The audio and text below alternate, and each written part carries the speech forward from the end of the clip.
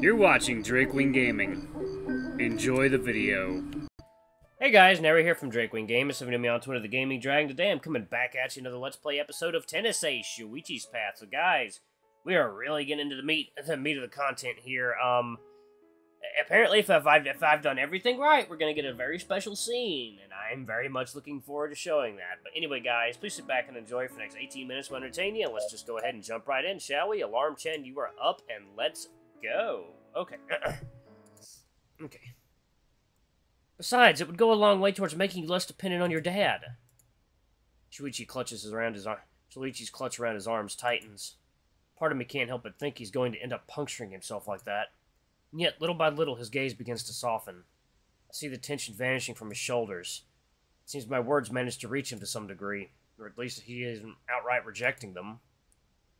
Even that would already be a big step forward. I'll think about it. Yeah, that's all I'm really asking for. Just don't reject me without giving it some thought. Shuichi nods. I do want to see her. Just those words by themselves are enough. I feel a weight lifting from my shoulders once I hear that. A validation that I made the right choice. I knew having this conversation wouldn't be easy, but still, once the tension starts leaving my body, I begin to realize I feel exhausted. The day has barely started, and I already feel like I could just crawl into bed and shut down. You alright there, big guy? I don't know. I have a lot of stuff on my mind. At least we were able to talk, right? It still beats not talking at all. Of course. I'm glad I was able to talk to you again. I always am. Just felt too awkward to take that first step after what happened. I guess that means I'm lacking maturity, huh? We'll get there. Communication is hard. No kidding. Shuichi places a hand on his chest, taking a deep breath and sighing. I'll admit that it was good to get some things off my chest, but, man, I feel really beat all of a sudden. I kind of want to point out he barely even spoke in the first place, but that would probably be uncalled for. I'm going to head out now. I have a lot I need to get done before classes start. Thank you for talking to me. It was like a weight lifted off my shoulders. Of course, I'm always here for you. You know that. Oh, sorry guys. It's definitely reassuring to hear. Talk to you later. Shuichi walks away, a slight and crooked smile on his face. Despite the overall awkwardness, I definitely feel like we managed to push forward somehow. And I probably need to figure out what to do with myself until classes start in over an hour. Probably gonna take a nap until then. A few hours later. The bell finally rings, bringing a start to lunch break. I quickly put away my notebook inside my bag, giving one last glance to the notes I'd taken today. Somehow I do feel a slight sense of pride for working so hard on these. Sure, it might just have been one day, but I do feel like it's still progress. I'm sure Shuichi would be proud of me for working hard. He's always been the loudest proponent that I need to take my studies more seriously. I still find it a bit pointless since I'm not planning on going to college, but if it makes him happy, then I want to do it. It's not like it's any sweat off my back. I need sneak a glance at the vacant seat next to me. Once again, June has failed to show up for class without a word. He also hasn't really answered the message I sent him yesterday. I really don't like this, but I can't chase after him for some kind of answer. He'll talk to me when he talks to me. Knowing him, he'll probably just waltz back into class at some point like nothing happened. That is definitely very much like him. The back door to the class is open suddenly, with Sai and Shuichi quickly entering the room. Osu! Pardon the intrusion. The two of them give very different greetings from one another, and yet are equally well received. A few of my classmates smile and wave at them, returning their greetings in kind. Those two, Sai in particular, have always had a lot more ties to our classmates than I did. And to think of it, I really did spend the last 3 years acting as a lone wolf kind of guy. Sai and Shuichi, and then last year Kasuk. I barely talked to anyone other than these three unless it was some really short conversation about games or food or some such. I really hope I don't end up becoming some kind of antisocial mess. That would really suck. What's up? You two sure do manage to arrive here together pretty often considering you're not even in the same class. Well, our class's neighbor yours isn't on both ends, so we have to walk the exact same distance. I guess that makes sense. One second, guys. Alright. Oh, God. My throat is so dry. Ah, man. Allergies. Man, my allergies have been really bad last couple days. Alright. They both pull up chairs and sit with me, digging inside their bags for their lunches. You're also in a good mood. That's great. What? Don't mind her. Obviously, I know what she means considering that what she talked to me about yesterday. There's really no reason to bring Shuichi into this. If anything, it'll only make him feel self-conscious. So, how are you guys doing? Must be a relief to be done with exams, huh? No need to study like crazy anymore for now. Sort of. You probably shouldn't stop studying regardless. You need to be prepared for the next exams. Come on, there's gotta be a limit to how righteous you can be. Saya fidgets in her seat, humming happily in quite loud fashion. Okay, you're definitely trying to get our attention, aren't you? I'm just really happy. How come? This is the first time we got to hang out, the three of us together, since you guys told me about you two. Huh? That's a reason to be happy. Hey, who else knows? Does anyone else know? Aren't you getting a little bit too excited over this? We were hoping not to make this a big deal. Definitely doesn't set a good precedent for telling the others. Oh. Well, of course I'm going to be happy. I've known Shuichi... not so loud! Shuichi nearly lunges forward from his seat, clasping his hand around Saya's muzzle and keeping her from continuing to talk. Are you trying to out us to everyone? Sorry.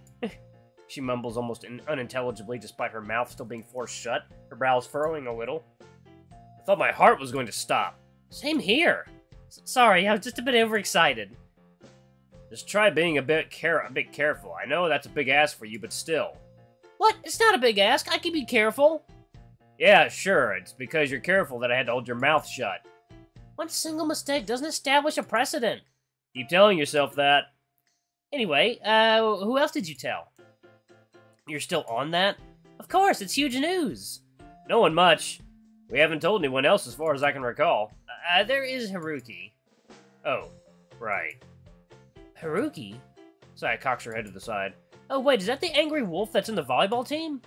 The same. He's, a handful. To say the least. Out of all the people you could have told, why a guy like that? It's not like we picked him out of the lineup. He had figured Shuichi out just like you and meddled. The one you've told me about what he did, meddled is putting it nicely. Hey, don't be like that. The last thing I want to have to deal with now is a pouty, jealous Shuichi. What did he do? From what you told me, Haruki was the one who told him about, well, me. Really? How did he even know? Beats me. Some people are just perceptive like that, I guess. You figured it out on your own, too. I suppose that's true. Yeah, and he used that knowledge to constantly antagonize me. It was just by some miracle that actually made me conscious of Shuichi. After that, well, it took me a while to get comfortable with the idea. I'm still pissed you knew about it before I had the chance to tell you. On the other hand, if he hadn't found out from someone else, you never would have told him. Well, I guess that's also true. So, in a way, this Haruki guy is to thank for you guys. Or to blame if this blows up in a spectacular fashion. Please don't say that, even as a joke. Come on, don't be so uptight. Shuichi clicks his tongue, shooting me a disapproving look. He really needs to work that stick out of his ass at some point. No sense of humor.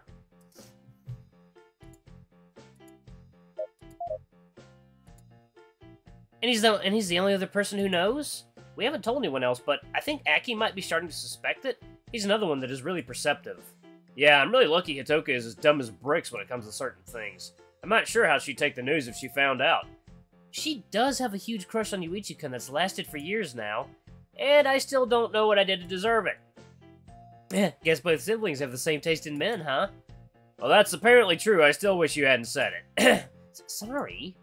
Oh, I know. I know what I want to know. Have you guys kissed yet? Oh. What the? Well, yeah. Don't just tell her that stuff.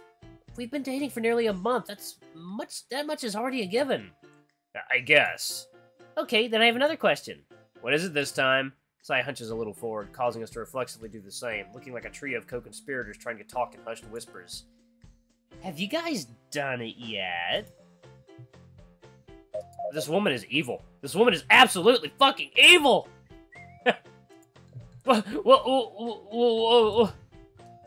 Okay, there's no way I'm answering that. No way in hell. Aw, come on. It's not a big deal. Go to hell, you perverted Fujoshi. Oh, I don't think it was a bad question. Shuichi's face is redder than I've ever seen it before. If at all possible, it's even redder than it was when we had sex, and that's saying something. I guess with all the horny adrenaline, things become a lot more embarrassing. You okay there? Your brain hasn't turned to mush or anything yet, has it? Shuichi nods slowly. There's no change to his facial expression, though. Come on, take a deep breath. It's not that big a deal. I place a hand on top of his, giving it a faint, reassuring squeeze.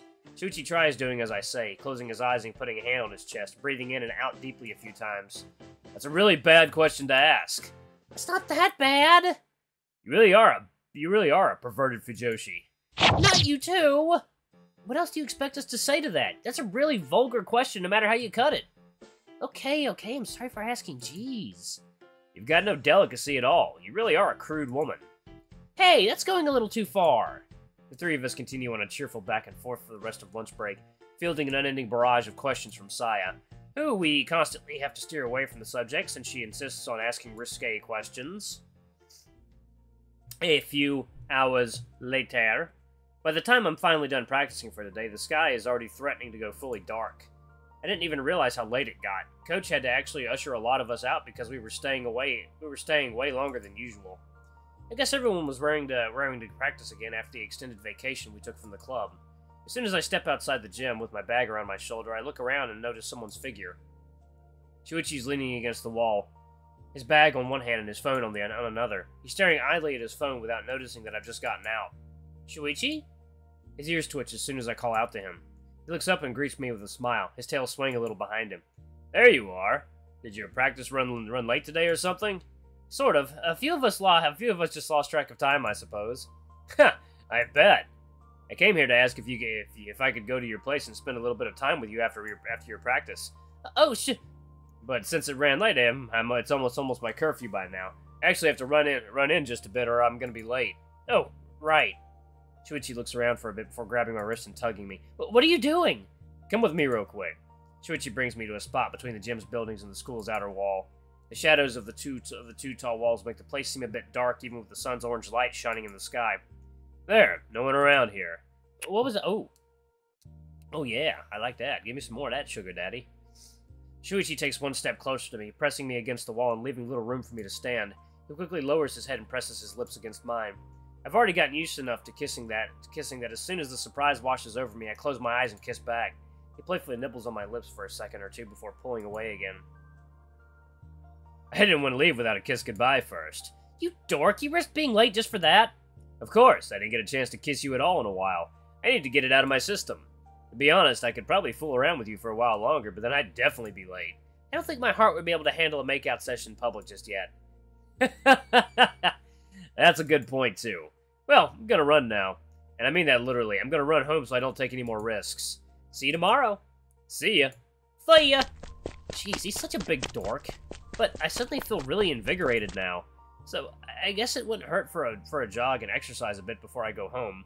Burn off the giddiness. Hey guys, was it just me, or was there supposed to be some kind of, scene in the classroom? Or was that one with Saya, the scene? Not sure, just, curious. You guys told me I did everything right, so I just want to make sure I'm down the right path. Anyway, here, 1 second.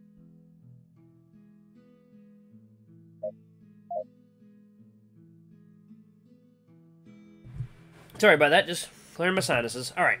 Oh man, being able to have a lazy day again feels so nice. I spent the past week working my ass off and doing my best to catch up on my studies again. Having ambitions is such a chore. Although I'm mostly doing this out of spite at this point, just wanting to show Shuichi up since he's always nagging me to put in more effort in my studies. He's such a goody two-shoes, it's really annoying. I mean, I love the dude to death and he's a really good example most of the time, but dear God, stop preaching to me so much.